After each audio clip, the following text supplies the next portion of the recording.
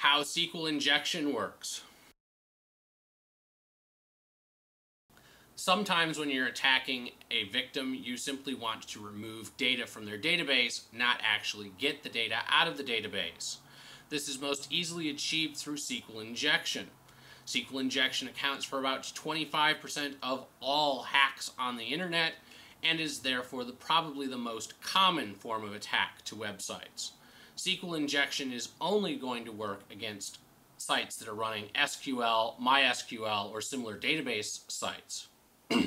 By entering SQL commands into a form, you cause the form to execute that command against the SQL database.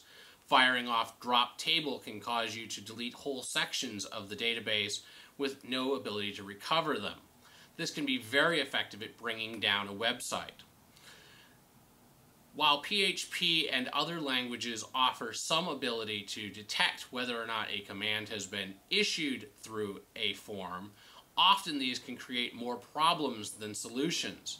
Well-written code should detect whether or not a form is valid and whether or not what's contained in it should actually be executed, rather than saying that no table can ever contain the words drop table or any other SQL command in them, because many of those SQL commands are actually the phrases that you might use in English. So, the next time you're thinking about removing somebody's information from the web, drop table is a definite way to do it.